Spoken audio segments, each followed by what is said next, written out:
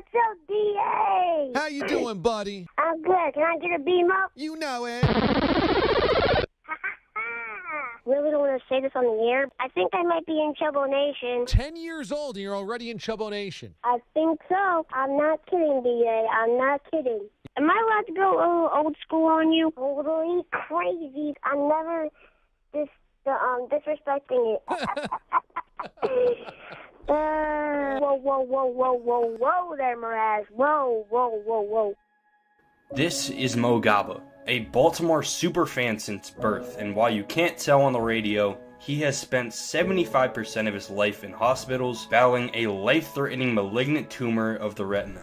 At the age of 10, Mo started calling in to the local sports networks in hopes of sharing his opinion and having fun while doing it. In Mo's limited time away from the hospital, he focused on two things: the Baltimore Orioles and the Baltimore Ravens.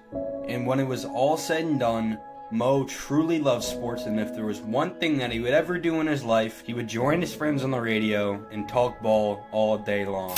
Well, every day when I wake up in the morning, I always feel like I'm gonna achieve something that's pretty cool. So I just think positive. In the spring of 2019, Mo was gifted with a surprise of a lifetime when Ravens head coach John Harbaugh made the call to let him know that he would be announcing a day 3 draft pick in the NFL draft. Hey, all right. Coach Harbaugh on the flagship station of the Baltimore Ravens. Hi. And we have an announcement to make. We're inviting Mo to announce our 4th-round draft pick at our Draft Fest event at the Inner Harbor. What do you think about that, Mo? Really? Yeah. I had never done that before. You are going to announce the 4th-round pick at the Draft Fest to the world at Ravens Draft Fest. What do you think? I like to do that. Yeah. Welcome back to Baltimore. We're live in the Inner Harbor for the next selection in the 2019 NFL Draft, and we're here to make some history. Mo Gaba is going to be the first person to ever announce a draft pick written in Braille. Mo, take it away. With the 123rd pick in the 2019 NFL Draft, the Baltimore Ravens select Ben Powers, Oklahoma.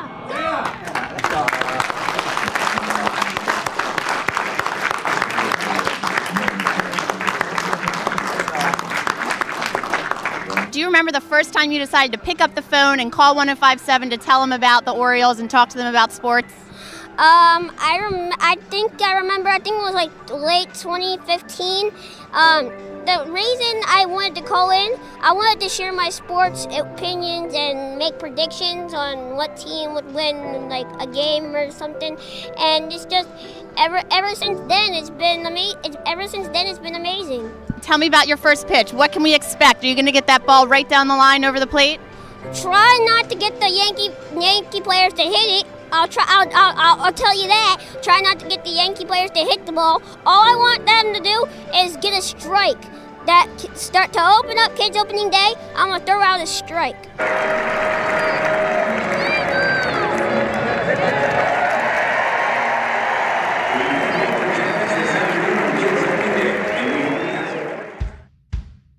And just like that, Mo is a sensation in Baltimore. Despite all of the pain that he's been through, he has kept a smile through everything. And what others looked at as disabilities, Mo looked at as possibilities. And anyone lucky enough to befriend someone like Mo would say that he is truly a spark. And I think just when the city needed it most, Mo was the spark.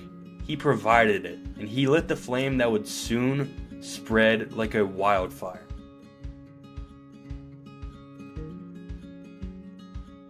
You know how much you're loved and how much, people admire you that you don't even know. I look up to you. You're younger than me, and I look up to you and your strength. Thanks. Ray Lewis calling in. Ray was like, you and I are going to pray together. And they prayed on air. God is always available, and people like us are in this fight forever. God bless you all. Take care of Big Mo. Amen. Amen. Amen, baby. I love you, man. You take care of yourself, okay? Thank you. Thank you guys for tuning in. This has been the Big Mo Show. I love you, Baltimore.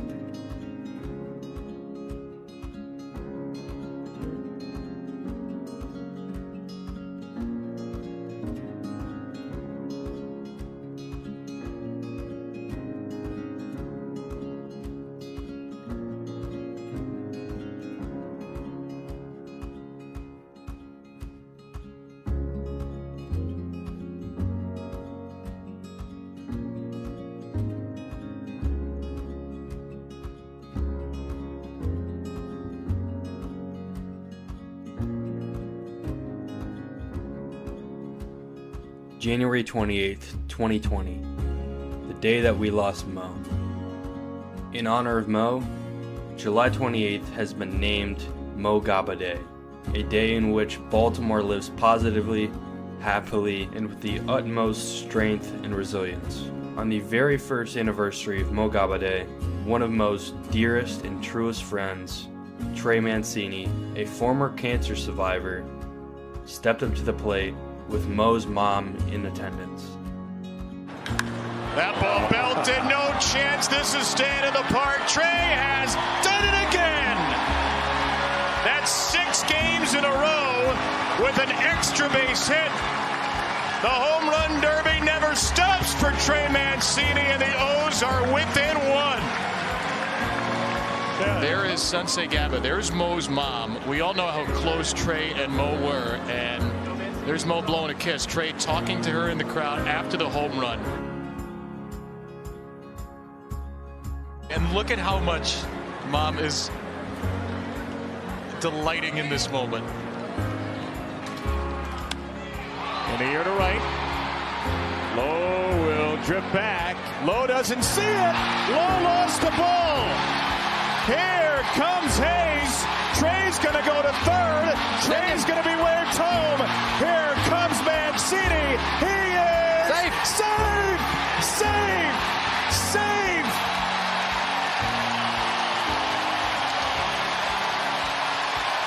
A fairy tale has come to life.